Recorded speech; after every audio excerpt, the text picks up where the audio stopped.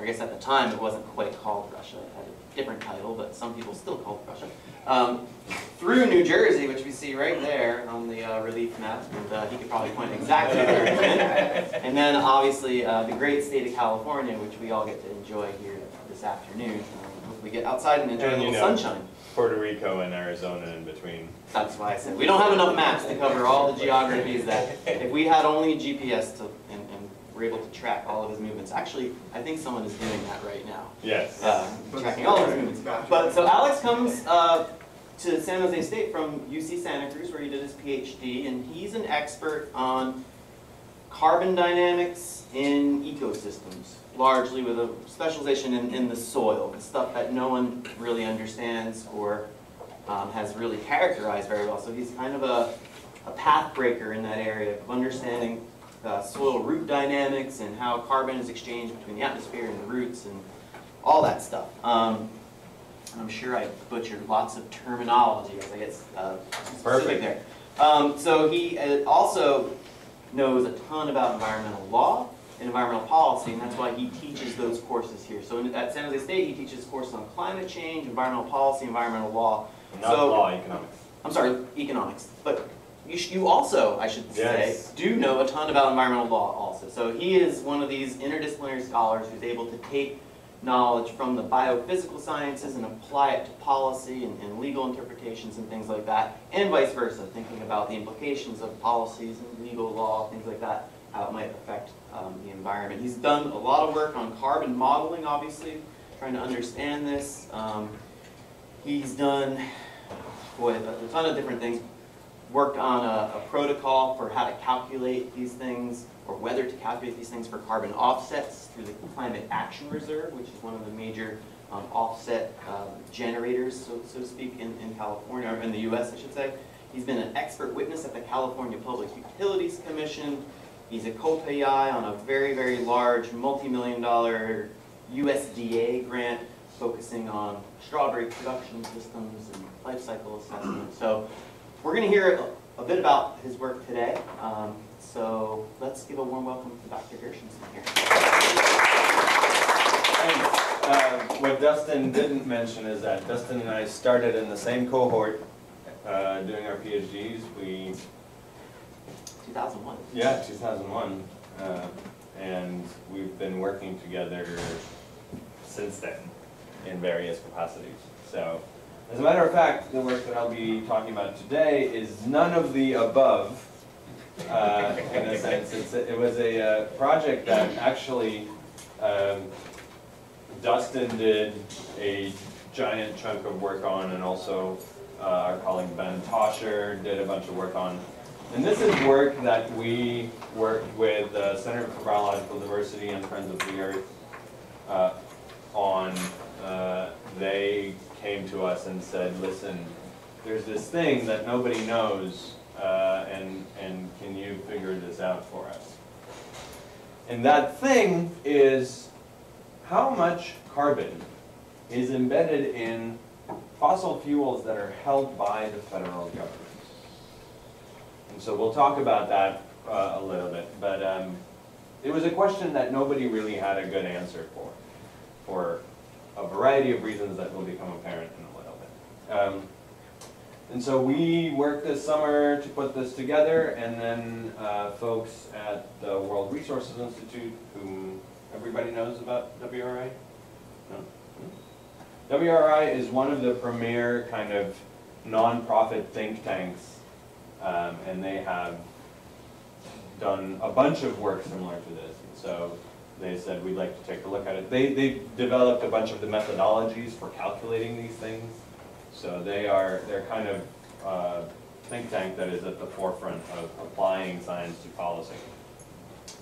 So before we begin, or before I get to our results, I want to give you guys a quick primer on why this is important and what's going on. And I want to apologize in advance. I'm not feeling my best these days, so I'm a little foggy. So if I lose track of thought, just remind me what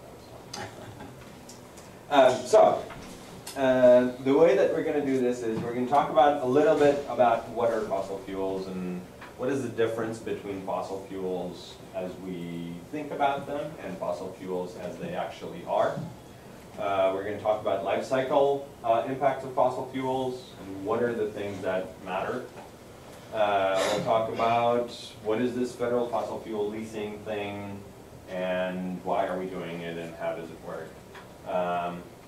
Then we'll jump into some ideas from models of how much can we emit? And you've probably heard of 350.org, you've probably heard of the Keep It in the Ground campaign. Well, this is putting some meat on those bones. And then we'll talk about the results of our work and where does that take us. Feel free to interrupt at any point with questions because I'd rather move on only when everybody's full. So, you've all seen this, right? These are global CO2 emissions. You can see that we're releasing about 40, today it's probably about 40 gigatons of CO2 per year as a globe. That is up from when I started college, which was not that long ago, we were releasing just a little bit over half that amount. So since the time that Dustin and I met, which was not that long ago, right? We've gone from 25 to 40 gigatons of CO2 global emissions. So the rate really sped up during the 2000s. You can see the impact of the recession. That 1 year when it went down, that's the recession right there.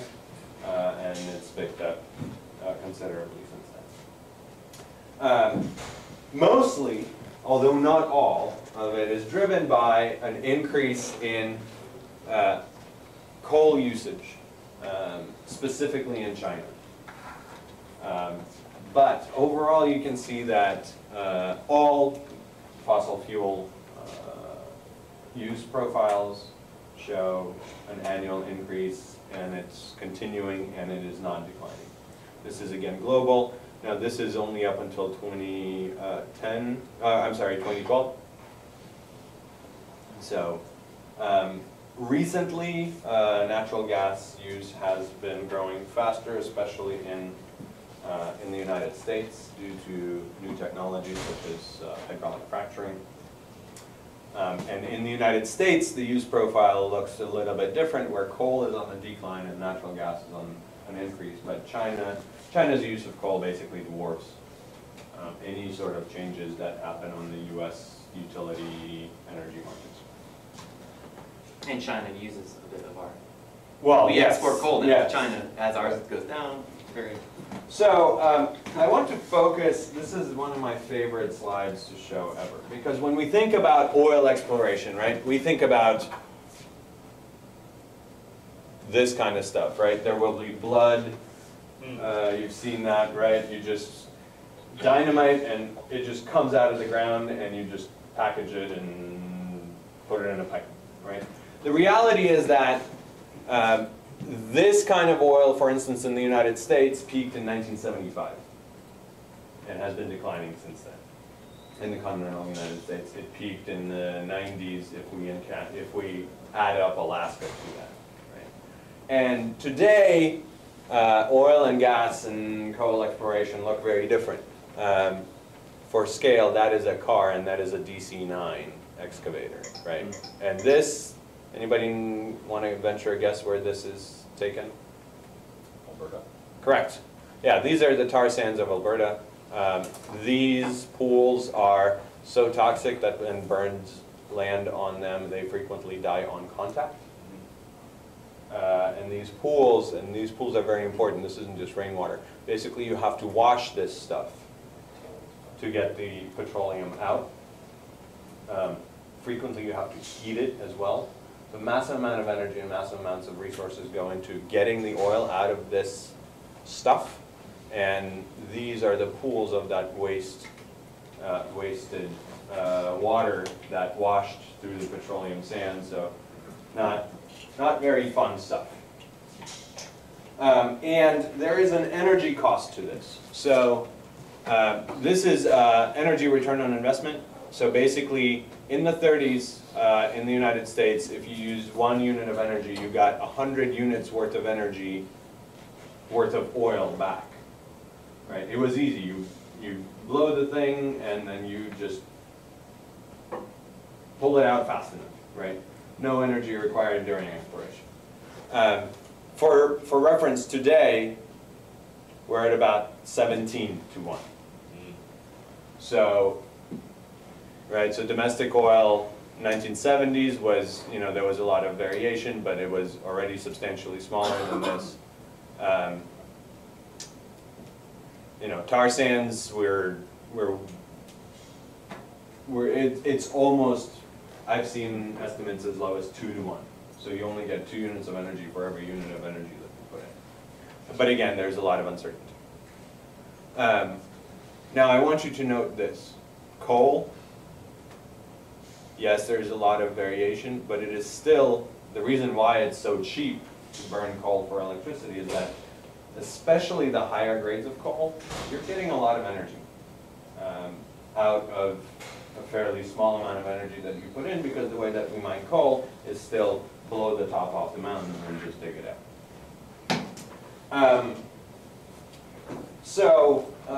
This brings me to the idea of the impact of fossil fuels, right?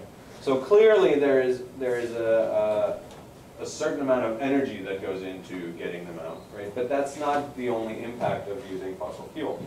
So the first step in any life cycle analysis is figure out what you're looking at. So this is not even on the screen. So figure out the boundaries, right? Where are you, what impacts are you going to consider in the footprint of a thing, right? Then you need to figure out, okay, so how much of this thing are we looking at? You have to inventory, and this is what we did. Look at all available literature, cataloging the amounts of fossil fuels under federal lands. Coal, natural gas, tar sands, shale, offshore, onshore, all of it, right? And that information is around, but it took a lot of digging. And then you have to figure out, well, what are the uses? The reason why we need to figure this out is that petroleum, right, when it comes out, it can be used for jet fuel or kerosene or I'll show you there are about a dozen categories, right? Natural gas can be used for transportation or electricity production. Coal can be used for industrial uses or something else. And all of those uses have different CO2 emissions. So for instance, if you're using petroleum to make pavement, asphalt, you don't have CO2 emissions because you're not burning it, right? It's solid on the ground. I mean, you have some VOC emissions, but that's a different story. But basically, depending on the use, if all the oil that we pulled out went to pavement, the CO2 impact would be negligible because we're not burning it. Does that make sense? Right? So you have to figure out what are the streams of use for the particular resource.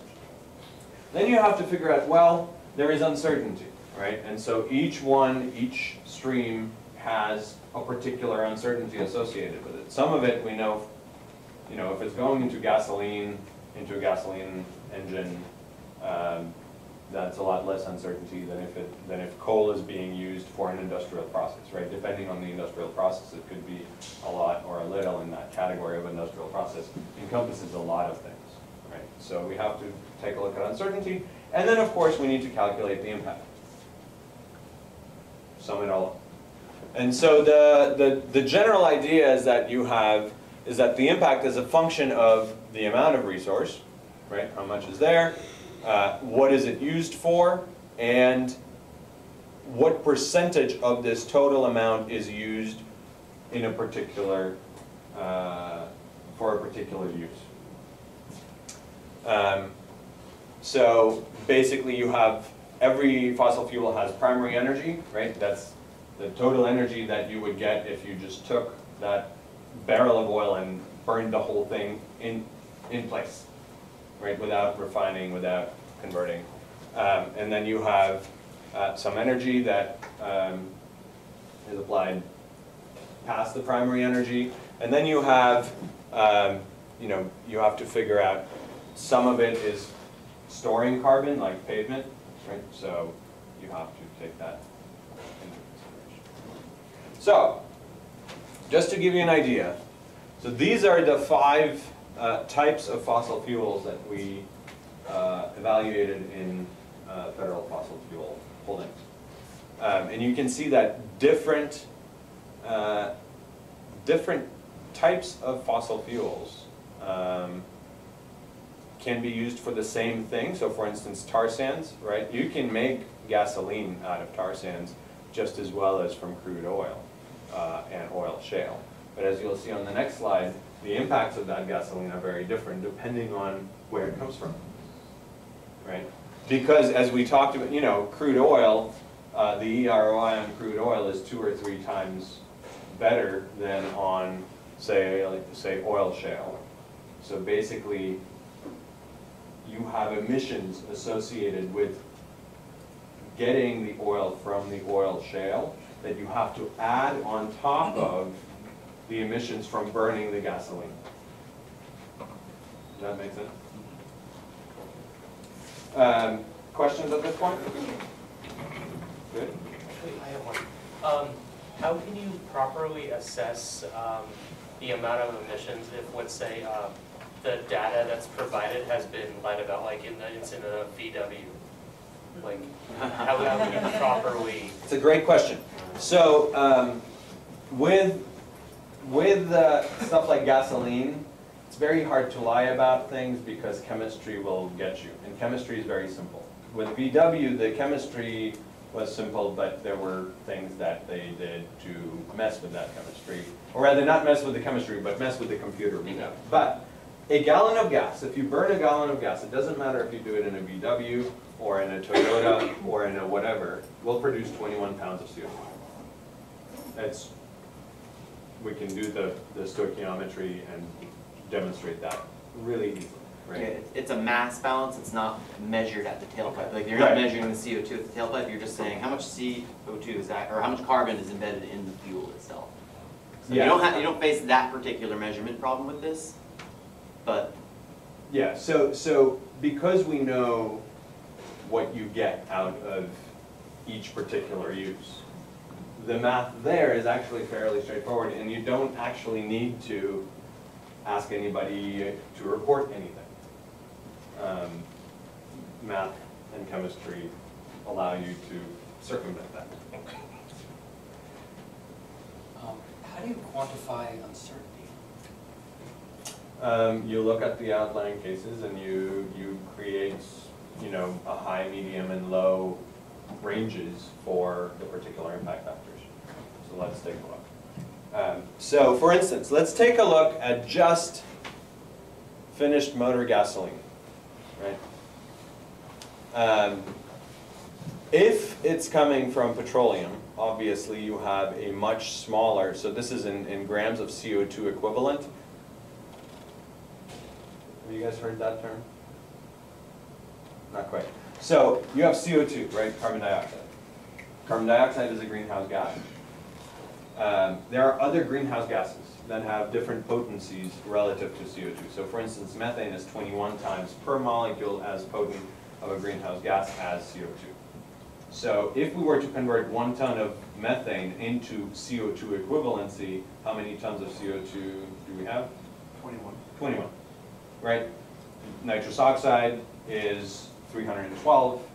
CFC 12, right, the stuff that destroys the ozone layer, is 15,000. So 1 ton of CFC 12 has the same greenhouse gas potential as 15,000 tons of CO2, right? So in order to normalize and not write grams of CO2, grams of methane, grams of nitrous oxide, etc., we convert everything to CO2e so that we have a common metric.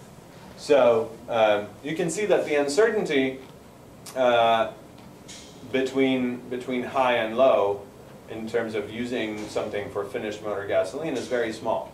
if we look at industrial use of coal, right, the uncertainty in the estimate is quite high because there are so many different types of, you know, whether you're using it for metallurgical coke to make steel, or if you're using it as a feedstock for something else, your CO2 emissions are going to be very different, right? But you can see that depending on where things are coming from, and this is a table just, you know, really showing you the different products from the various types of oil that we extract, right? You can see a huge difference between using natural gas in a residential capacity to, say, boil your kettle versus using natural gas for electric power. Anybody want to venture a guess why using natural gas for electric power gives you so much more emissions per megajoule of energy? Is it lost through efficiencies? That's precisely right. You have a lot of transmission losses, you have losses of Discharge. you have losses all throughout the electrical generation process. That was an energy concentration student. Yes, yes. So it really depends on what you're using this stuff for.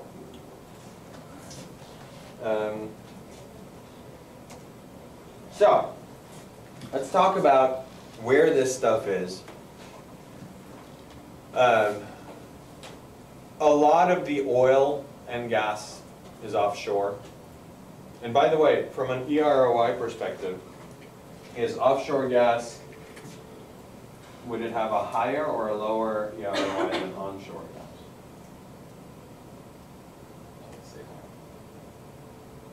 So you get more energy return on your net investment? No, lower.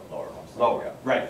So when you have to go out here and drill in 3,000 feet of ocean, you need to expend a tremendous amount of energy to explore, get, maintain, etc.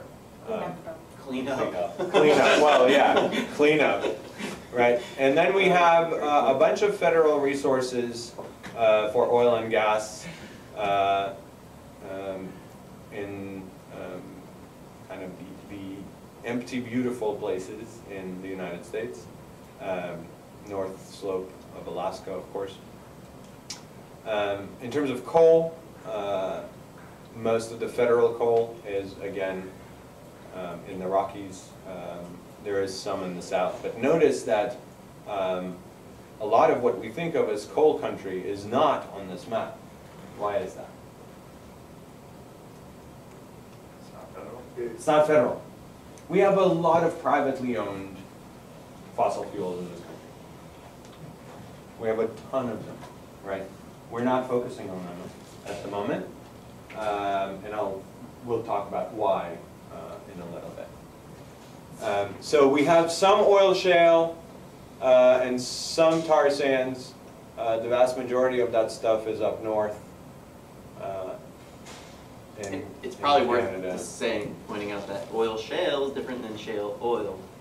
Yes. Because most of my energy students are probably Yes. more familiar with shale oil, because we talk about the Bakken shale and things like that. So the oil that we frack for is usually shale oil, which falls under conventional. Yes, Petroleum. which is in the orange. And oil here. shale is you do a process called retorting, which is more complicated. But just for don't necessarily associate oil shale with fracking. Yes. Because that's not the technique they get it out of the ground. But anyway, that's just a small caveat that I learned when I was doing this project. I didn't quite know that before. Yeah. So the federal government, much like with timber, I'm sure a lot of you have heard of below-cost timber sales that the Forest Service practiced, and they say they stopped. I don't quite buy it. The federal government basically leases these resources at below market rates. So it basically creates a gigantic subsidy for the fossil fuel companies, where basically they pay a lot less for a lease on federal coal than they would on private coal. Here are a couple of sources that have tried to analyze this. One of them, this was the Environmental Law Institute, they calculated that, and they only looked at offshore oil and gas, right? So they only looked at the orange that is in the ocean. They did not look at any of this, right? And they calculated that it resulted in a $7 billion subsidy just between 2002 and 2008. The General Accounting Office, right, that's our government's nonpartisan bean counter office, concluded that, quote, the US federal government receives one of the lowest government takes in the world for these leases, and that the Gulf of Mexico, where most US offshore drilling is located, is a particularly favorable place to invest. I love that. It basically means we give it away for free, right? Coal, $1 billion in 2011 estimate. Total onshore and offshore to the tune of $2.2 billion a year. Because fossil fuel companies are struggling and they need our money, right?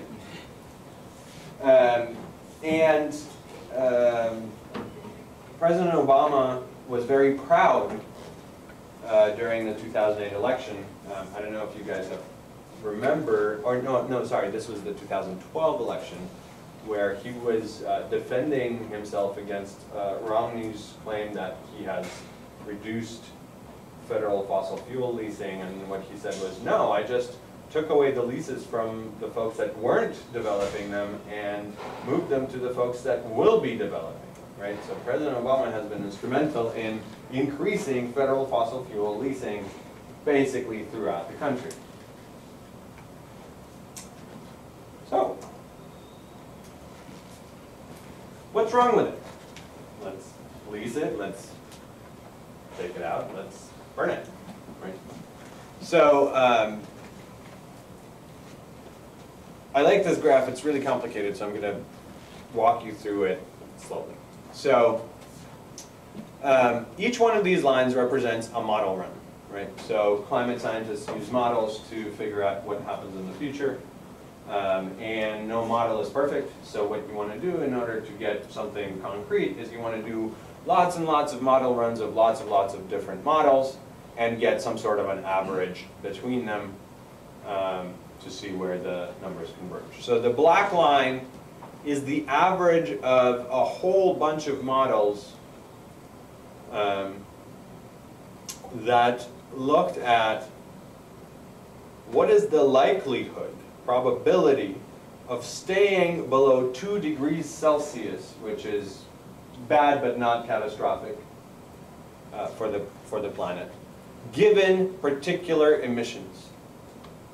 So we have burned to date about 1,500 gigatons of CO2 total we've emitted over the last 140 years.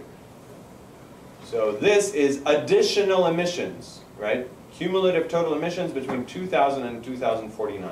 So in the next 50 years, how much more can we burn and have a very likely chance, or a likely chance, or a very unlikely chance to be below, to end up below 2 degrees Celsius by 2100. So as you can see, and as you can imagine, the more we burn, the lower the probability that we will stay below 2 degrees Celsius. Right? This right here is an old scenario from IPCC that is business as usual.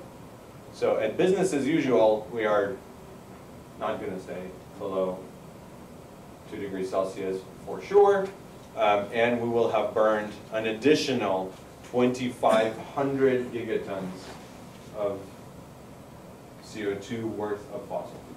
Is that 2011? Yeah, yeah.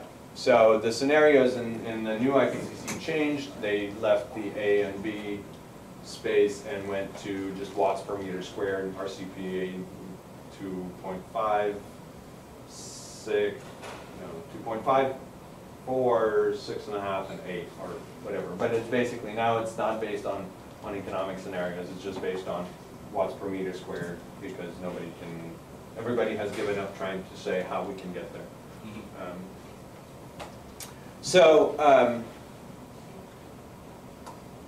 Based on this, where would you say is the break point of 50-50? What is the number for the 50-50 will probably exceed or probably not exceed 2 degrees?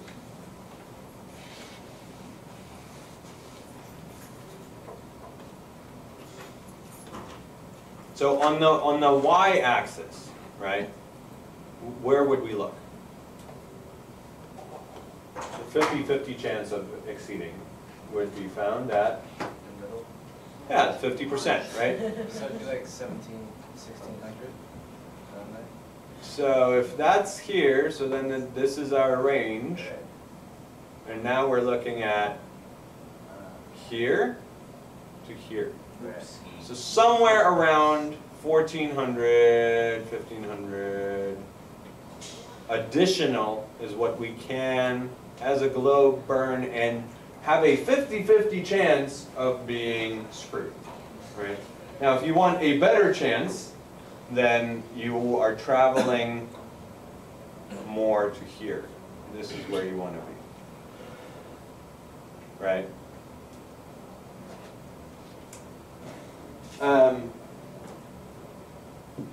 And here's a different analysis, but that illustrates the same thing. So, cumulative total CO2 emissions from 2000 to 49, and this is just CO2, right? When it says Kyoto gas, it means CO2 plus methane plus NOx plus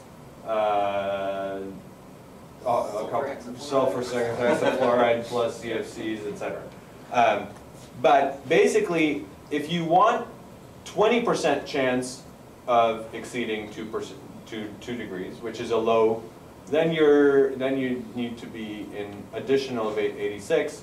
If you're cool with a 50% chance, then you're looking at 1437. If you're looking at all total cumulative Kyoto gas emissions, not just CO2, then for the 50% chance, you're sticking with where you're at about 2,000 gigatons of CO2 equivalent.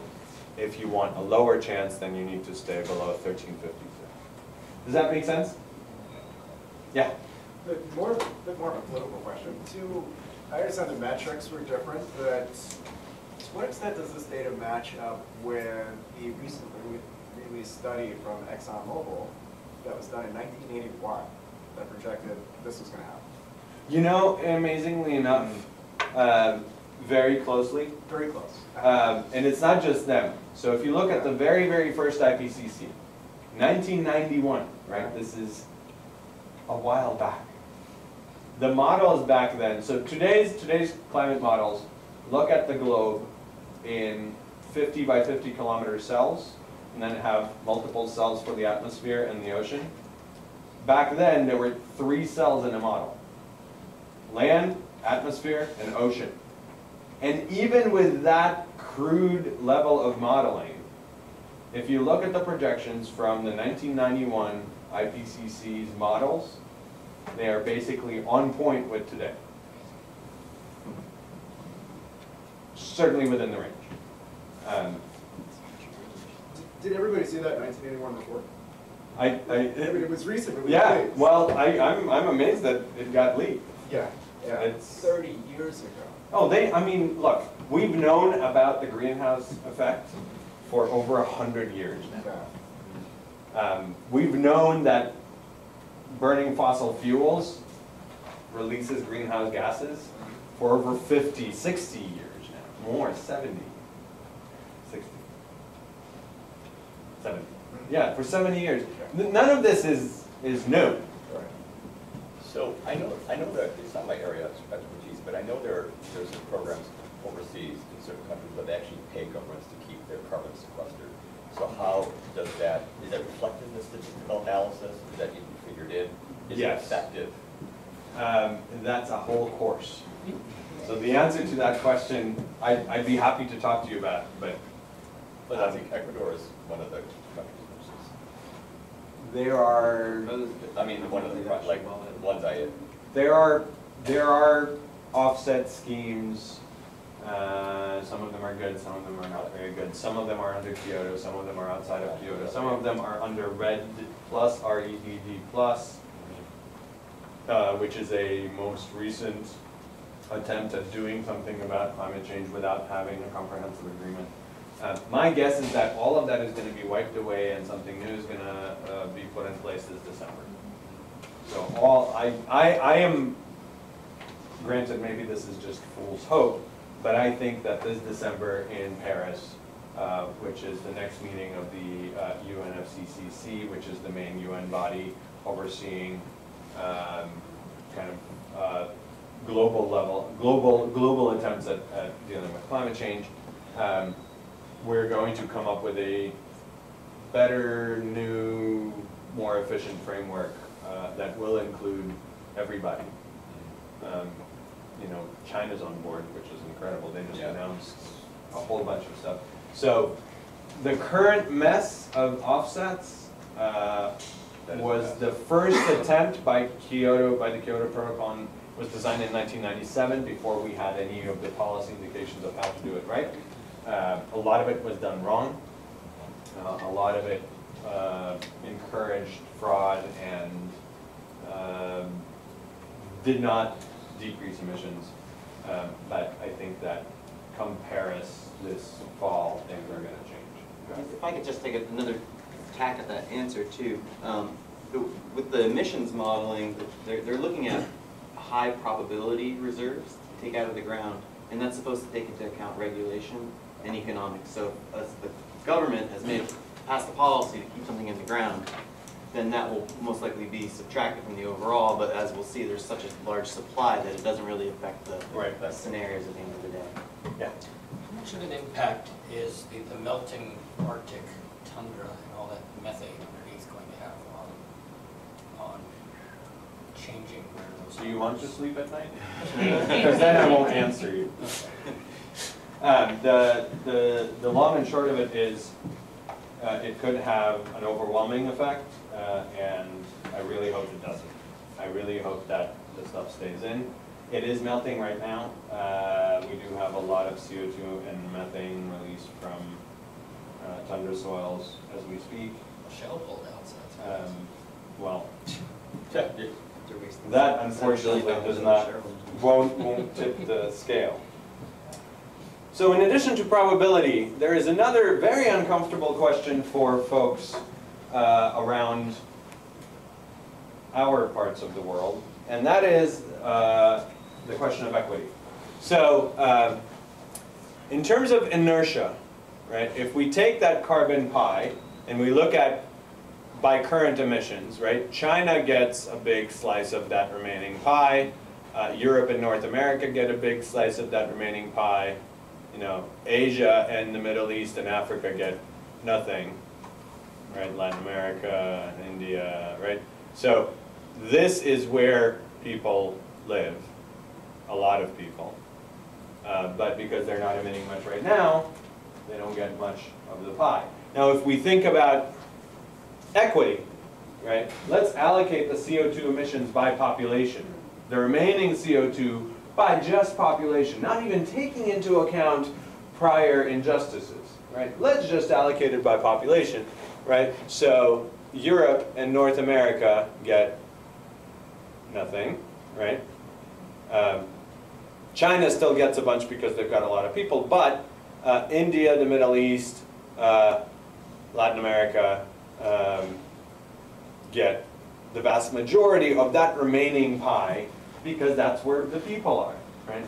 And blended is basically a mix of the three. So this was a paper that came out in Nature Climate Change in 2014. To look at it on a per country basis, right? So equity is by population. That means that United States has to reduce by almost 15% per year, right? And Ethiopia doesn't have to reduce anything because they've got anything to reduce. They have nothing to reduce. Just a quick thought about incentives in terms of population control. What would happen if this were enacted in terms of population control? Would there be national incentives to increase population to retrieve a larger society? That's a good question.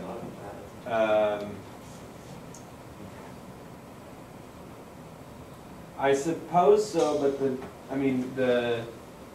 the countries that, There's no way the United States. Yeah. If the United States increases population to get a bigger piece of the pie, we would have to increase population by such an amount. I mean, we would have to somehow instantly produce something on the order of 500 million people in order to get to anywhere near our fair share by without population. increasing any energy use at all. Yeah, without increasing emissions, which would be kind of, because it's on a per capita basis, right? So if we could do that, if in fact we reduced our per capita emissions enough to allow ourselves to increase our population, it would at least be a wash. It's not very likely. I don't see it. It's a hard thing to do, but it's a good question. Yeah. But if you look, so this is the global average per capita emissions, right? So basically anybody that is below this line, the solid squares are going to be below the light squares, right? The light squares are inertia. If you are on this side, then the solid squares are going to be above. So in an equity situation, you're going to have to reduce more than in an inertia situation. Does that make sense? So the wealthier you are, the more you use per capita, right? That would be us, number one, right? USA. The bigger the difference between your inertia reductions and your equitable reductions.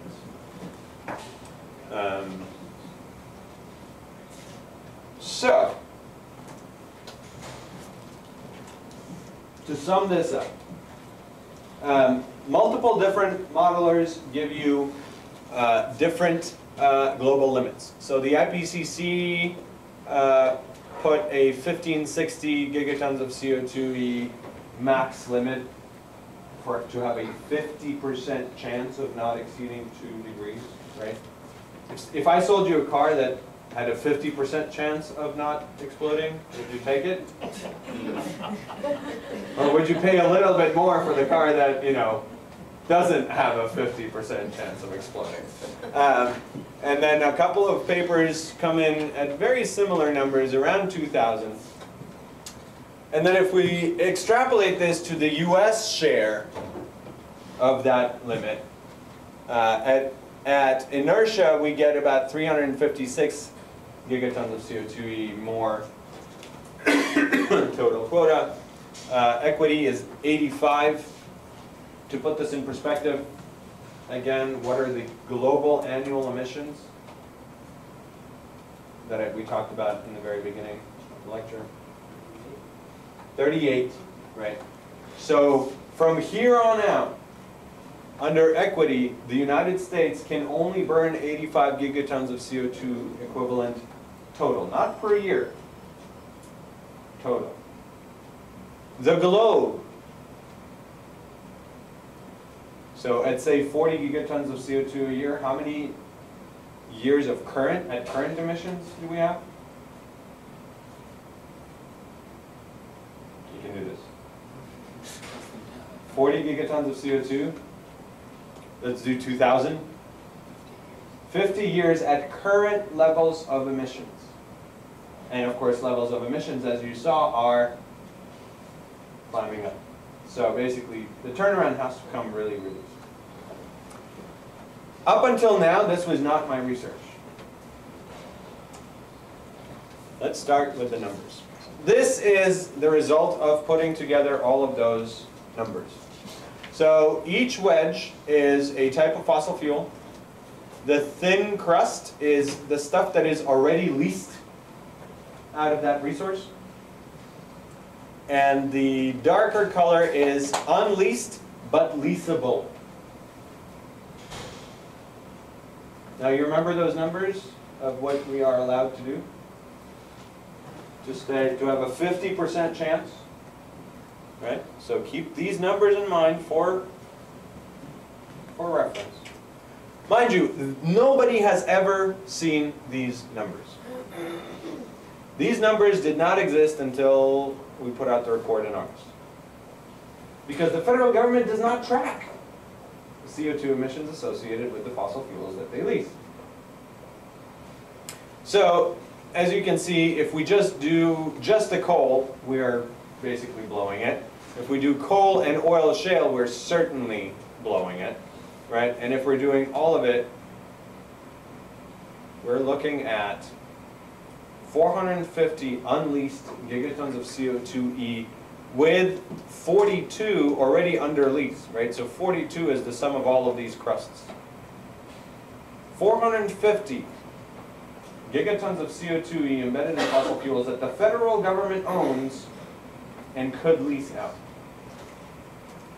And that's just the federal government, right? This is not counting any of the private land fossil fuels.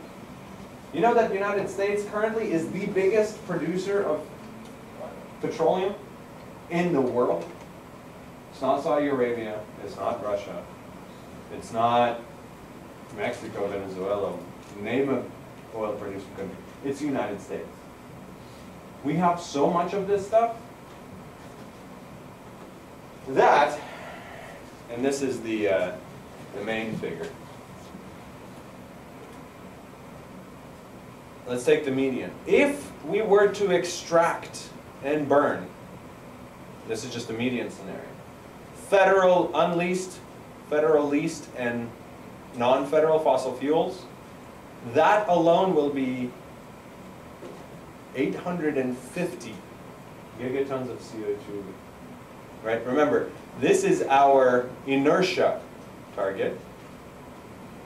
This is our equity target. And this gets us halfway, or more than halfway, depending on which model you look at, to a 50% chance of staying below 2 degrees. This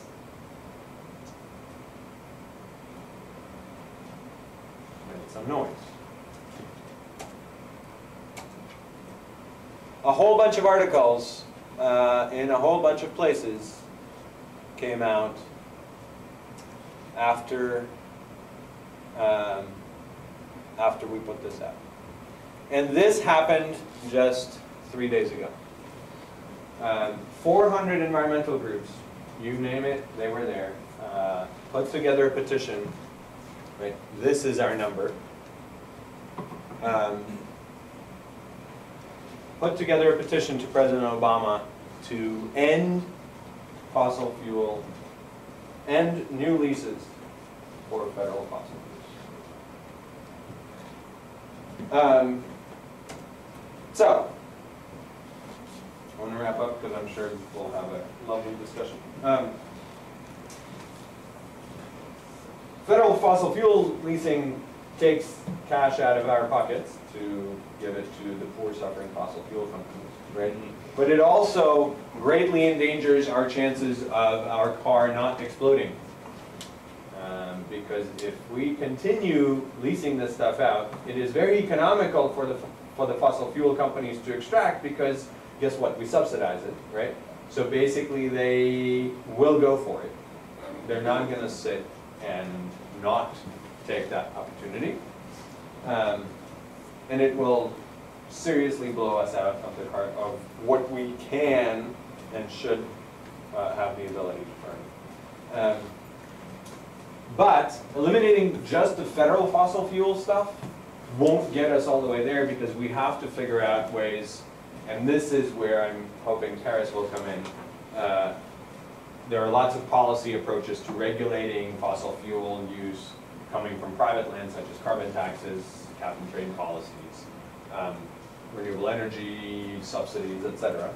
But we can't just, even if we put all the federal fossil fuels off the table, we still, right, so the light gray is the non-federal. Maybe to the inertia of the low, in the low range of impact, but certainly, just a private, and this is without importing anything, right? This is just our stuff, and we also import petroleum, right? So in order for us to meet even the medium quota, we not only have to take this off the table, we also have to drastically reduce the private stuff.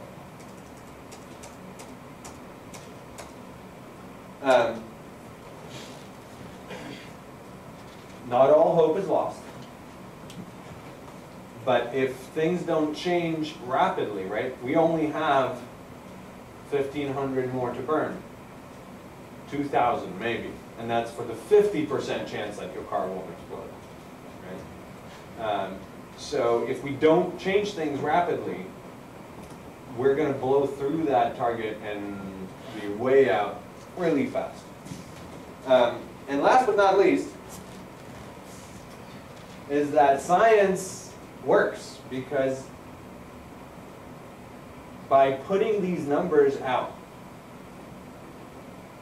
right, we basically changed the terms of the debate, and changed the terms and changed the ask of the environmental groups. Because there was always the keep it in the ground campaign, but the reason why this research came about is that people said, well, what will that actually do? Nobody knows. Well, now, if you keep it in the ground, now you can say, oh, well, this will be the impact of keeping this amount of stuff in the ground. And the report has 40 pages of appendices with equations for each fossil fuel type and each use of that fossil fuel, so that anybody can go and do that math on any resource and see, if we don't let it out, what will that mean in terms of avoided CO2 emissions. So, yeah. Questions? Great, Chris.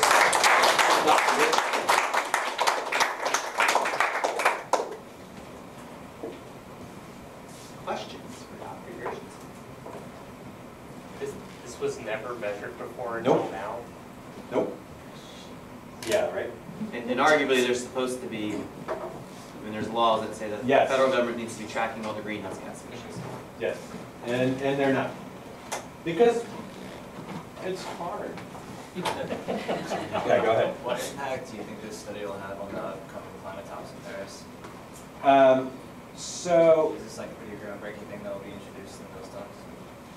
probably not, because Paris works on, it's an international level discussion, right? But what this will hopefully do, so the problem with Paris is that lots of countries have done a lot of things. The US has not done anything, right? Have they done studies like this in other countries about their federal plans or government? They don't have that kind of stuff. Okay. Most countries do not have federal lands, Got it. right? Yeah. And most countries don't have oil or coal or shale in that kind of a, and the countries that do don't really care. But the main thing that this will do, hopefully, is it will light a torch under a certain part of our president's anatomy to do something, because if he goes to Paris without saying, listen, we are committed, and not just on words, but we did this, this, this, and this. Oh, and by the way, we also took 450 gigatons of CO2 off the table, right? Nobody will want to play with him. Because in the international law arena, it's like a sandbox, right? So if you've got a kid that doesn't want to give anybody any toys, right? Nobody wants to play with that kid. So you have to give and take in order to put together an international agreement. And up until now, the US, basically all the other countries said, listen, you talk a good talk, but you haven't done anything. We've already been doing stuff, so we're not gonna have an agreement with you until you start putting in something, right? This is a super useful information to quantify what we're talking about, but I keep coming back to two things. One, the Obama administration has done the opposite, where the goal has been, use American energy resources, don't import energy, and that's been really the strongest drive, and it's a political, it's not a logical or rational argument, it's a political argument, and I just keep seeing going to Dustin's talk last week, the political message being so much stronger that we need cheap gas and oil, which is countervailing, and it's the fundamental rejection of the idea that we should be using less gas and oil. And so that's one piece of it, the politics. So if you would just address a little bit the politics of actual demand, and then assuming that there's still huge politics of demand for cheap gas and oil, supposing that the U.S. market were taken off the table, what effect would that have on international war and extraction in other countries? So I can't answer all That's of your those next questions, right? But the thing that I want everybody to keep in mind is currently there's 45 gigatons of CO2 you already leased. So it's not like extraction on federal land will stop tomorrow, right? This is a prohibition on new leases, right? So we have several years of US consumption in just already leased federal lands. That's not counting private lands, out of which a whole bunch is coming out as well. So basically, it does not affect the short-term Buy American Energy anything. Or carbon footprint. Or carbon footprint. What it does is it puts a stop to it, and what it will really do, if enacted, is it will increase energy prices for fossil fuel energy. But at this point, I mean, solar is about to, give it 3 more years, it'll be on parity with most fossil fuels, as it is already for a bunch. So I would really love that to be the part of your last slide. I know that I'm rewriting your talk for you, or That's whatever. okay. But if the last slide were essentially saying, so why are we talking about this? The point is to hold off the burners, not those burners, but or those burners, but the ones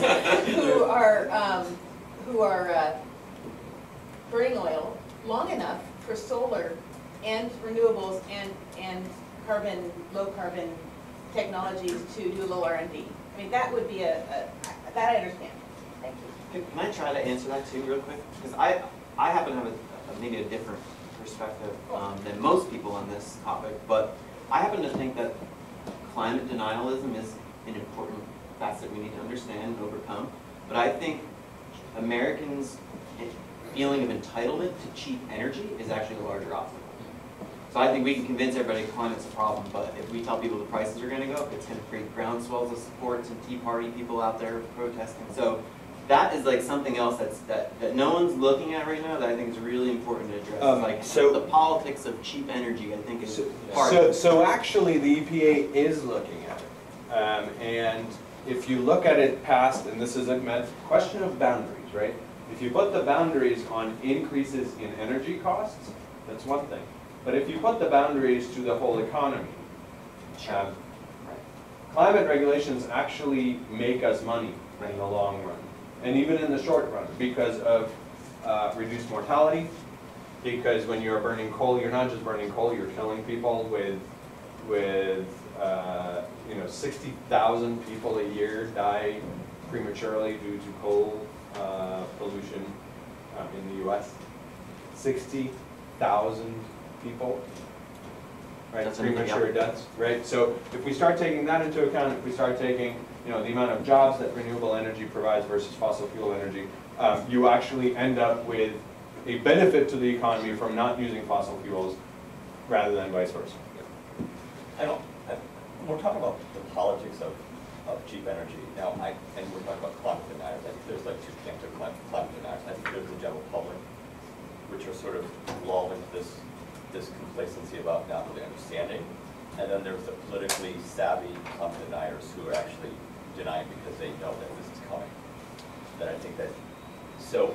I think you give them too much credit. Well, I'm talking about, because there's this, my question is, what are the impacts in regard to, Florida just passed a piece of legislation in regard to making the household solar generated power basically legal. And there's a push for